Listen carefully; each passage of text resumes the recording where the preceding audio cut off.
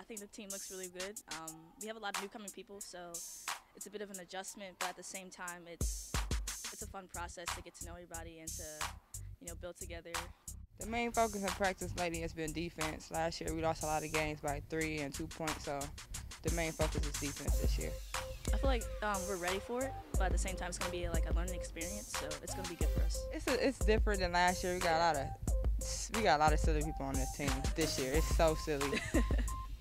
I don't know. It's different than last year, but it's fun. Yeah.